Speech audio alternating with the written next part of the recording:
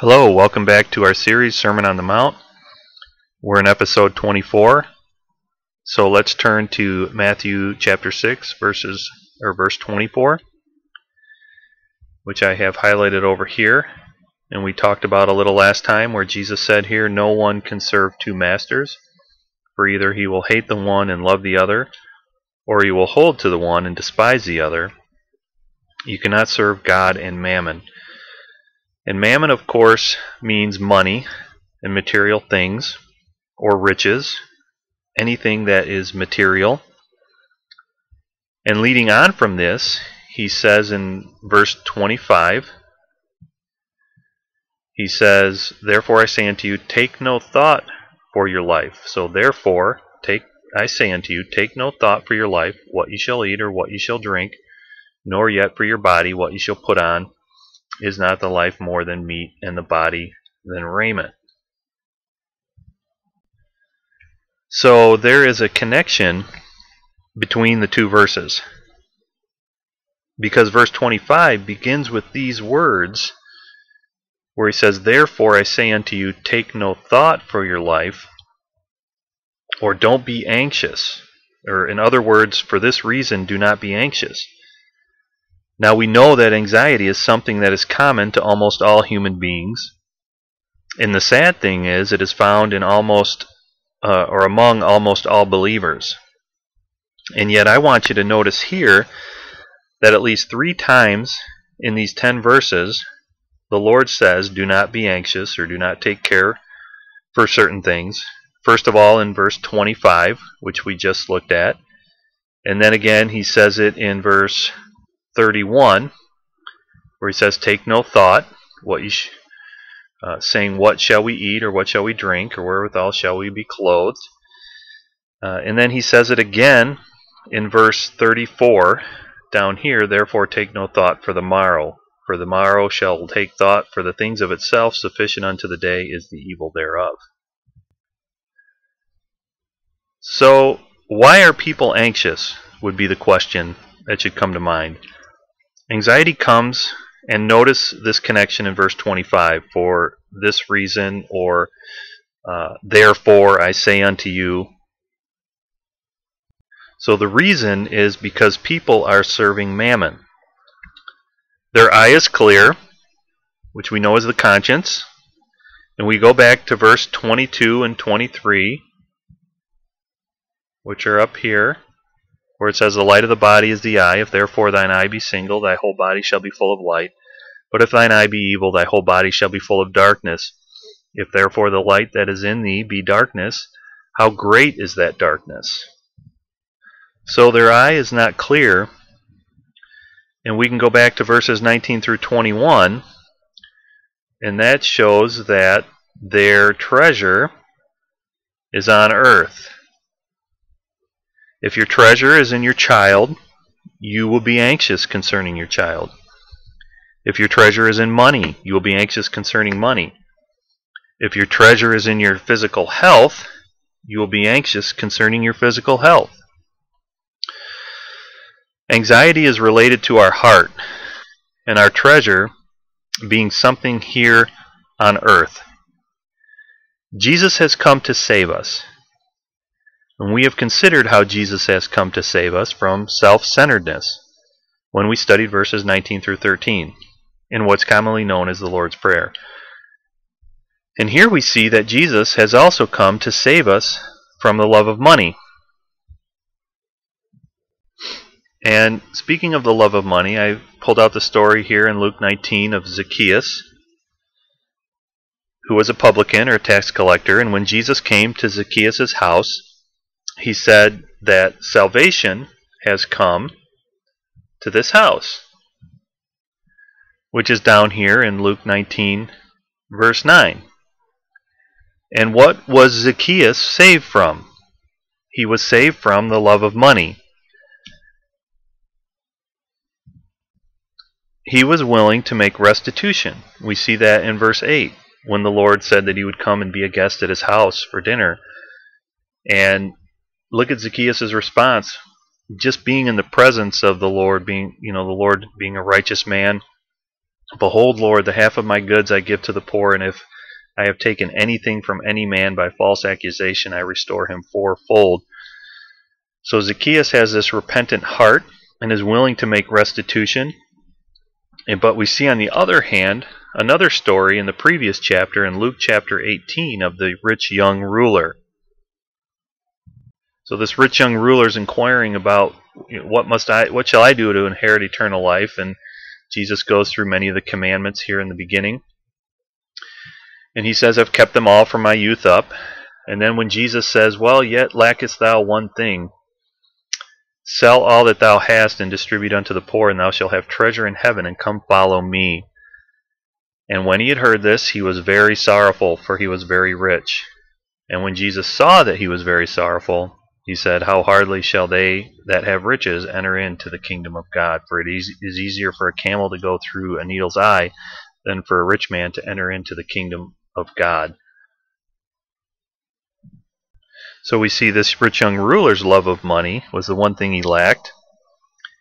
And he went away sad because he wanted treasure on earth. And how many others have followed after the rich young ruler? Zacchaeus was rich too. And in Zacchaeus, whom we read of in Luke 19, which we just saw, and the rich young ruler, described in Luke 18, we have a contrast. The reaction of rich people when they come to Jesus. You either go the way of Zacchaeus or the way of that rich young ruler, depending on which is your master. Jesus made it very clear to both of them that we were not to have two masters. Zacchaeus gave up serving money and began to follow Jesus. And that is how we can be free from anxiety too. So we need to be very clear in this area as to what it means to serve mammon. What was Jesus' attitude in regards to money?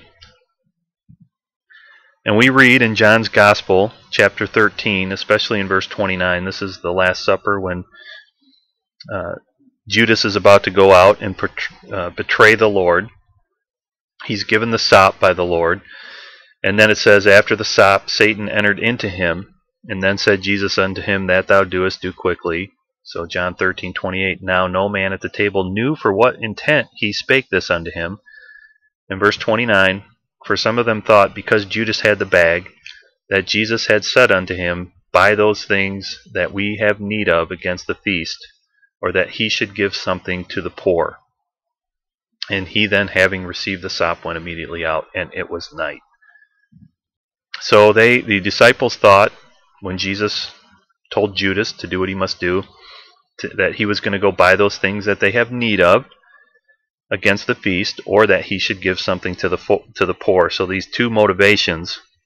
And how did the disciples get this impression?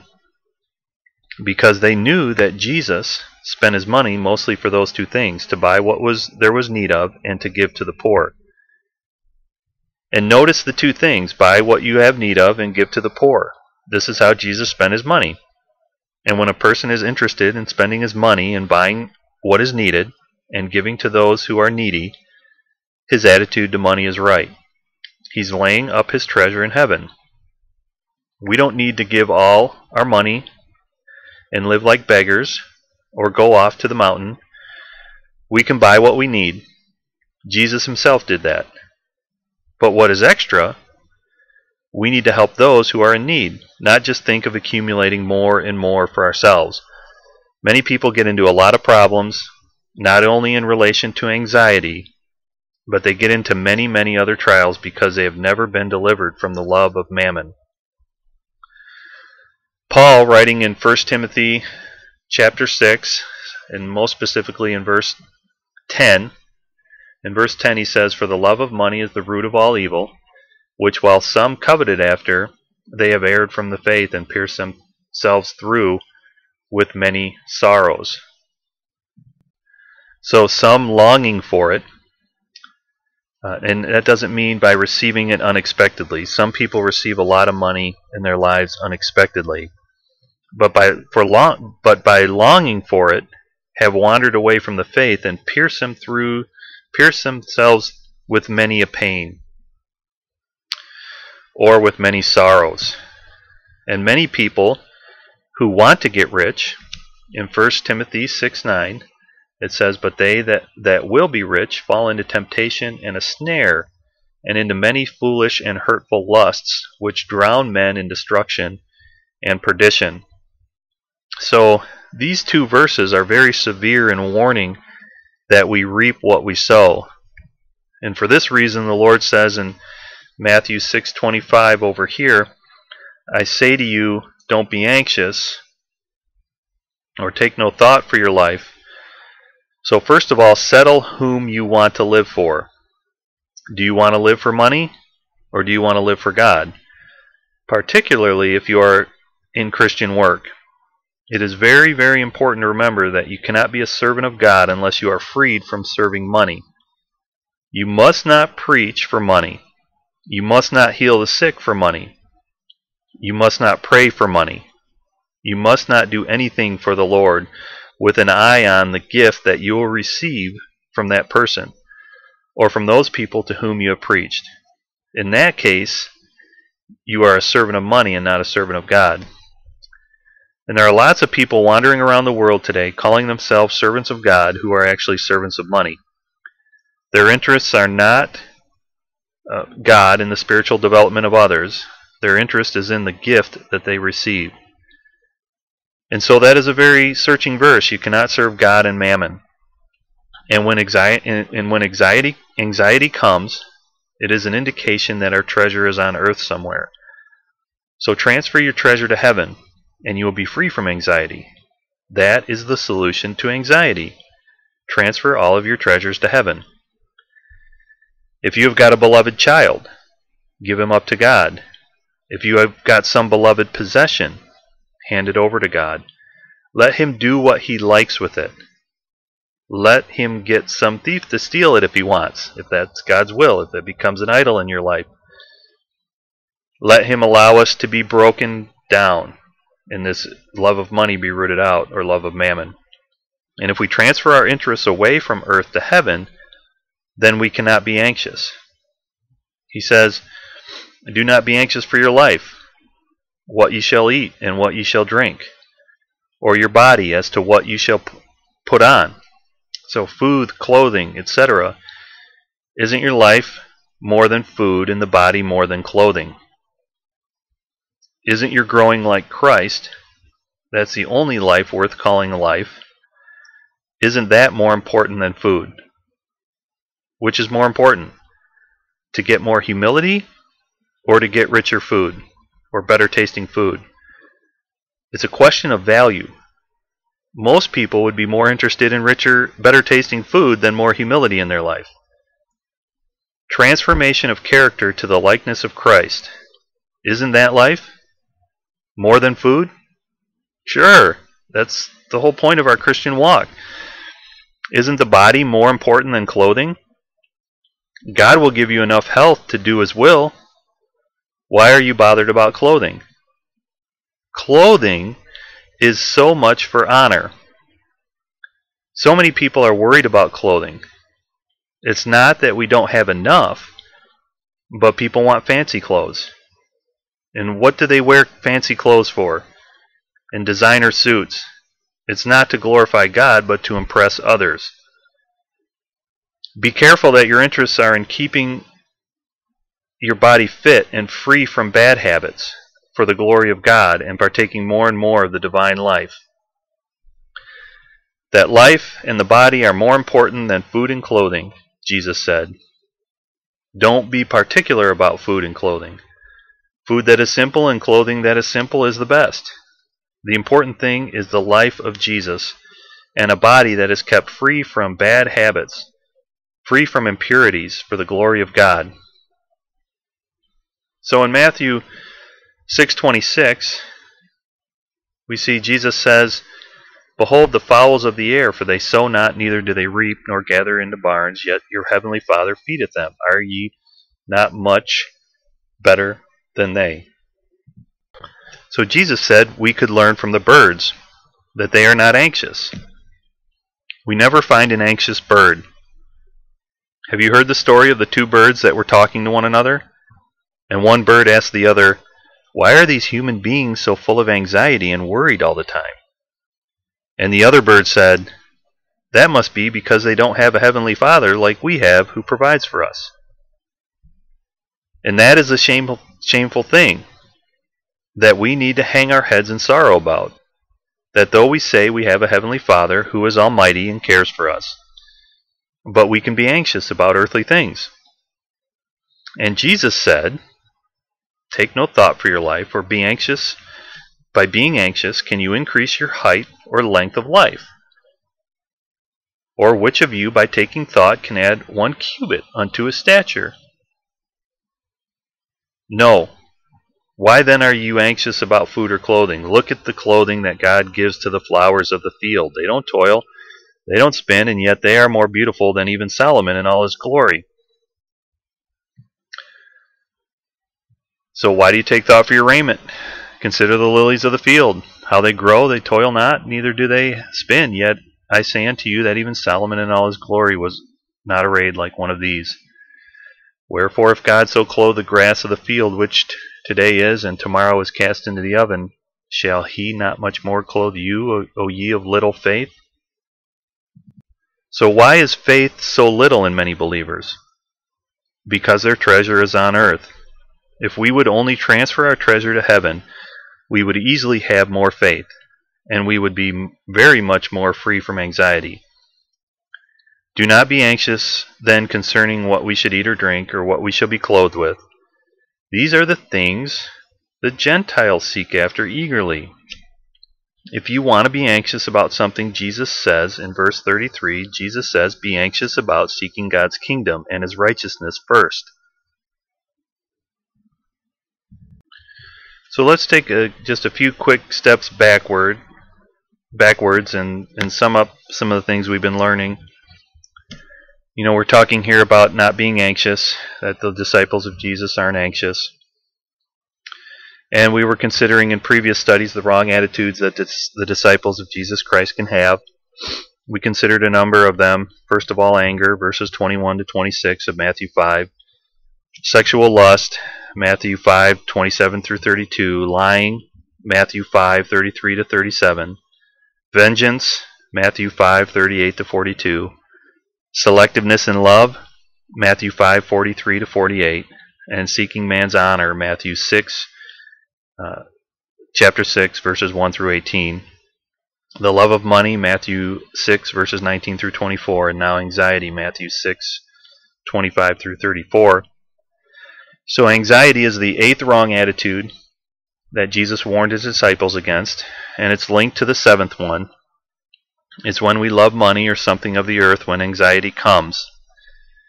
And God desires that we love him with all of our hearts. And when we love God with all of our heart, any love for human beings or anything earthly is through God, and then there is no anxiety. And Jesus spoke here about our Heavenly Father. He says, your Heavenly Father, verse 26, he feeds the birds or the fowls of the air. It's when we find our security in God as a Father who will never forsake us or leave us or let us alone without food, clothing, or things necessary for us as though we were orphans. When we find our security in him as our Heavenly Father, this is when we can be free from anxiety. That's why Jesus spoke about the birds and says, your Heavenly Father feeds them. Aren't you worth much more than they?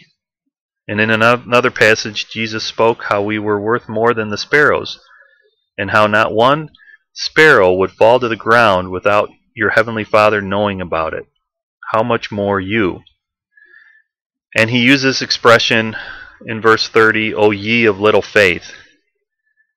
God who clothes the flowers of the fields will also clothe you, O ye of little faith. Notice that he says there it's due to lack of faith that anxiety comes. And we know the Word of God says in Romans 1:17, right here, that the just or the righteous shall live by faith. So faith is a word that is very rarely used in the Old Testament. It's a New Testament word, and people in the Old Testament also live by faith, as we can see from Hebrews chapter 11, which is a summary of many of the Old Testament people who lived by faith, beginning with Abel and going all the way through many of the prophets, considering Enoch and Noah and Abraham and Moses and many others in the Old Testament. So, yet the word faith in the Old Testament, this word faith itself, is very rarely found in the Old Testament. So it's a New Testament word, peculiar to the New Testament. And we learn that Jesus is the author and finisher of this New Testament faith. And this New Testament faith is seen in the life of Jesus, who is the author and finisher himself, as we read in Hebrews 12:1, which I have highlighted down here, or 12:2, where we're to let us lay aside every weight and the sin which doth so easily beset us. We're compassed about with all the so great a cloud of witnesses discussed in Hebrews 11. Let us run with patience the race that is set before us in Hebrews 12:2, looking unto Jesus, the author and finisher of our faith. And we know that he lived without anxiety because he was secure in his heavenly Father. And it is that same security that God wants us to have, a security in our heavenly Father. That's why, after a second time, in verse 31, where he says, "Don't be anxious," saying what shall we eat or what shall we drink, he's talking about the basic necessities of life. What shall we clothe ourselves with? And that includes housing and shelter as well. Food, clothing, and shelter. The three things people are most worried about. He says all these things the heathen eagerly seek. And here is one mark of a heathen person, or a non-believer, that he eagerly seeks after food, clothing, and shelter. So, my friend, are you a heathen? You can become a heathen by eagerly seeking after food, clothing, and shelter, and that's the mark of a heathen. Jesus said all these things the heathen eagerly seek. But what about you? Your heavenly Father knows that you need all these things. Do you think your heavenly Father knows that you need food, clothing, and shelter? He knows that, and he will provide it. You don't have to be afraid. Your heavenly Father will provide it. But make sure that you live by faith, that you find your security in him. And as a cure for anxiety, here is a very good prescription. It says in verse 33, which I'll show down here, "But seek ye first the kingdom of God and his righteousness, and all these things shall be added unto you." So if you sincerely obey seeking God's kingdom first, this command, that you seek and continue to seek God's kingdom and righteousness first, I can assure you, on the authority of God's word, you will be free from anxiety. When you are anxious, you are testifying that your primary desire in life is not God's kingdom and his righteousness, but something earthly. That's why you are anxious about it. But here Jesus said that if you seek first his kingdom and his righteousness, all these things, and that is food, clothing, and shelter, shall be added to you. So think of that. The best way to live in the world, where cost of living is going up, where the rate of inflation is going up, where the value of your money or dollar is going down, is to seek God's kingdom first, to seek his righteousness. All these things will be added to you if you sincerely put God first and say, "Hallowed be your name, thy kingdom come, thy will be done first, Lord," and that your whole life is set on seeking God's kingdom and his righteousness. That means to be absolutely righteous in every area, and you strive for it. That's the number one priority in your life. Then you need be anxious for nothing. A third time he says in verse 34, down here, "Take no thought for tomorrow or for the morrow, or what will happen tomorrow, for tomorrow will care for itself. Each day has enough trouble of its own, or sufficient unto the day is the evil thereof." So Jesus said that each day God allows a certain amount of trouble and difficulty and trial to come our way. And that's very clear here in verse 34.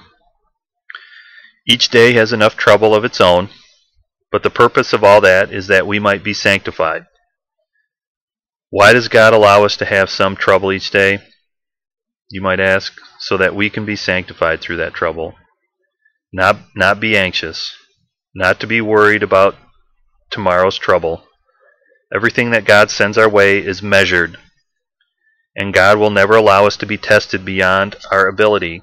And we know that from the scripture in 1 Corinthians 10:13, which is listed over here. Therefore hath no temptation or testing taken you, but such as common to man. But God is faithful, who will not suffer you. Your heavenly Father is faithful, will not suffer or permit you to be tempted above that ye are able. He knows our frame. But will with the temptation or the testing also make a way to escape, that ye may be able to bear it. So you can bear up under it. In other words, He will never allow us to be tested beyond our ability. And if He sends trouble for one day, He'll give grace for that day too. He's going to give us the grace to come through the trouble that's in our day. And here's a very clear command that we are not to worry about tomorrow, let alone next week, or next month, or next year. Now notice carefully, he's not saying we should not plan for next year. There may be things that you have to plan for next month or next year, but the command here is don't be anxious. The Word of God is not unrealistic. We cannot live in a world without planning for tomorrow or next week, but we don't have to be anxious. Make your plans maybe for 2 or 3 years if the Lord tarries, but don't be anxious for even one single day. And notice this command in Philippians 4, chapter 6. It's a very clear command which says exactly the words of Jesus. It's repeated by Paul by the inspiration of the Holy Spirit, where he says, be careful for nothing, or be anxious for nothing. And nothing means nothing. There is absolutely nothing that I should be anxious about. Then how should I handle these difficulties and trials that come to me each day? And here he gives us the solution. He says, but in everything, by prayer and supplication. So in other words, when this trouble for each day that has been allotted to us during the day comes, and some of it is tending to make me anxious, and tending me to have some thought about tomorrow or next week, or about my children, or about my family, or something about my health is making me anxious, what should I do? Immediately, by prayer, and prayer means a general request for God's help, so let your request be made known unto God, but in everything by prayer and supplication here. So the prayer is this general request for God's help. And supplication, what does that word mean? Supplication means specific request, specifying exactly what the need is. And how are we to do that? With thanksgiving. This is the most important part. Thanksgiving is the expression of faith. When we believe that God has heard us, we thank Him. It's like writing something on a file and sending it up to our Heavenly Father. And we are sure that He has uploaded this or received the file, and He's going to take care of that thereafter. So let your requests be made known to God. And if you fulfill this condition, that is the matter that's bothering you, pray about it and specifically mention it to God, and thank Him that He has heard it, and that He is going to handle it. Then the peace of God, down here, that this is the opposite of human anxiety, the peace of God, not a human peace, the peace of God which you cannot understand, or which passeth all understanding, will guard your heart and mind, or keep it, or guard it, in Christ Jesus. Your hearts and minds through Christ Jesus. So the word guard or keep is a military word. It would be like an army of soldiers. A garrison of soldiers around your heart and mind, protecting you from the onslaughts of anxiety that the enemy flings at you. But make sure, like Jesus says in verse 33, that your interest is God's kingdom. But seek ye first the kingdom of God and his righteousness, and all these things shall be added unto you. Dear friend, here is the answer to this anxiety-ridden world in which we live. Set your affections on things above. Seek his kingdom and his righteousness. This does not mean be a full-time worker. It means in your secular work, let the kingdom of God and his righteousness be your first concern. And you will never need to be anxious about food, clothing, shelter, or your family or anything. You can live without anxiety day after day for the glory of God.